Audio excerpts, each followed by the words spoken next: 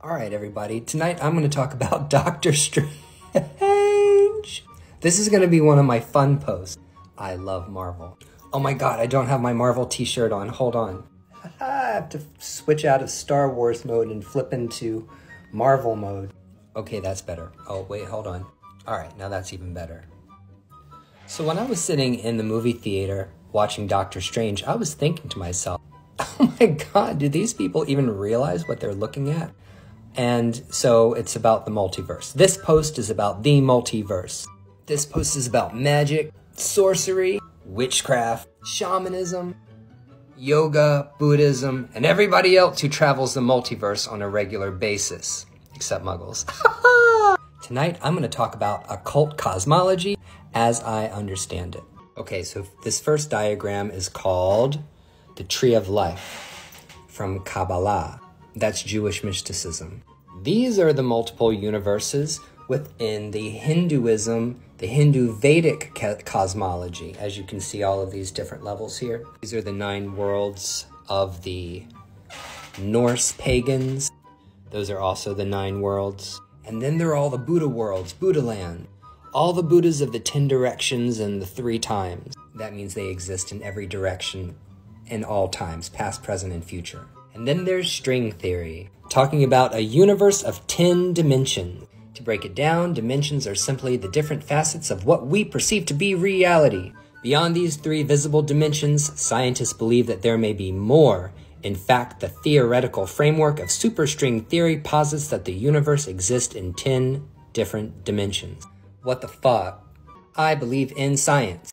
I happen to be very scientific. Matter of fact, witchcraft and magic is very scientific. I recommend you go to YouTube and look up Star Talk and go listen to my friend here, Neil deGrasse Tyson. He has a video called What is the Multiverse? So if you want to learn about the multiverse according to science, then go check out this playlist. See, I believe that one day scientists will be able to explain magic, because in the past, science was magic. Whenever somebody went to the witch or went to the mage or the shaman, and that spiritual practitioner was able to take herbs, blood, bones, roots, crystals, and produce miraculous results for people who are sick, people who needed to be healed. Those were plants. Those were herbs. That's sacred herbalism. And to those people back then, it was magic. Today, we take those same plants and herbs and we turn them into medication that treats schizophrenia, all kinds of horrible skin diseases, even prevents people from dying, like blood pressure medication. Our ancestors also knew how to treat people, and they treated them with plants. And to people back then who were uneducated and didn't understand the mysteries, those things appeared to be magic to them. But as we know today, it's science.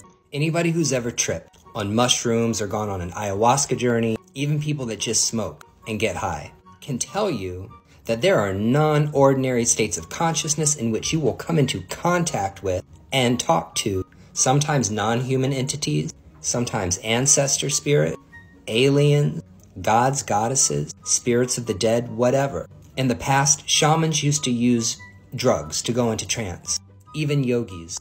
I recommend that you go to YouTube and watch the shamanic roots of yoga. That video talks about soma, or the special concoction that the ancient Indians used to put together to go into their trance. Over time though, as they meditated more, they realized there are other ways to get into these states of elevated consciousness, like using dream. Check out this video called What is Dream Yoga by Tenzin Wangyal Rinpoche and his book, The Tibetan Yogas of Dream and Sleep. And check out Lucid Dreaming, Gateway to the Inner Self by Robert Wagner. Okay, so back to Doctor Strange. In the very beginning of the movie of Doctor Strange, I'm not trying to give anything away, no spoiler, he has a dream. And in his dream, he is actually seeing the world through another version of himself in the multiverse. Now, here's my cosmology. It's my belief that we live in a universe that has many dimensions, probably 10 dimensions in it. When we interact with spirits of the dead, or aliens, or gods and goddesses, or whatever you want to call it, we are interacting with different dimensions within our universe.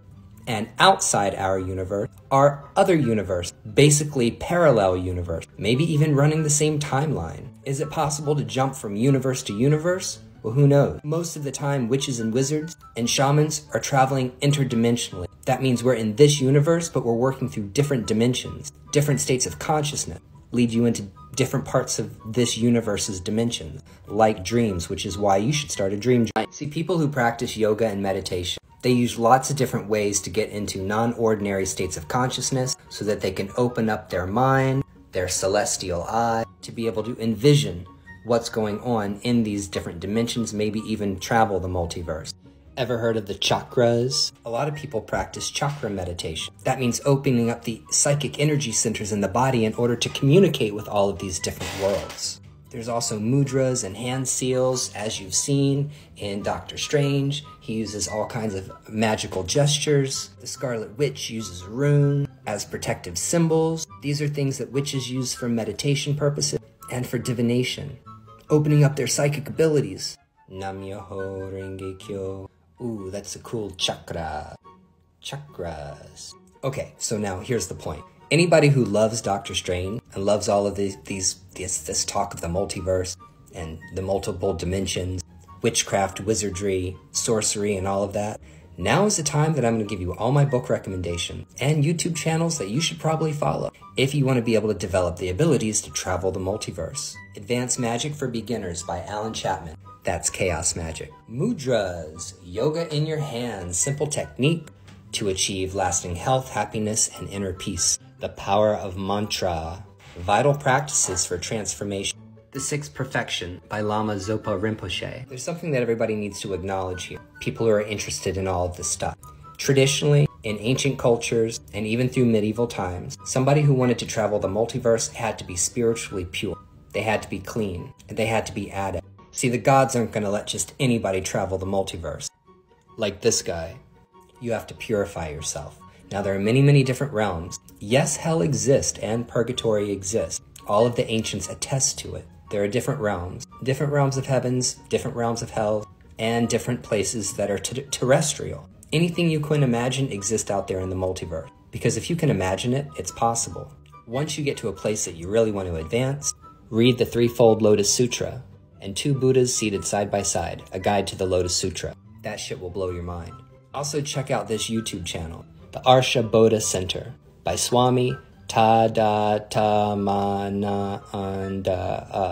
He has a video about Kundalini Yoga. That video will tell you and teach you what Kundalini Yoga really is about, and not this bullshit New Age stuff. He also offers a course, an inner journey course in meditation. Now here's an unpopular opinion that isn't going to go down very well with all the witch bitches here on TikTok. You can't do whatever you want. This isn't just about doing whatever you want. If you want to be able to travel the multiverse, or you want to be able to go interdimensional, if you want to be able to communicate with these different entities, there are actually rules that you have to abide by.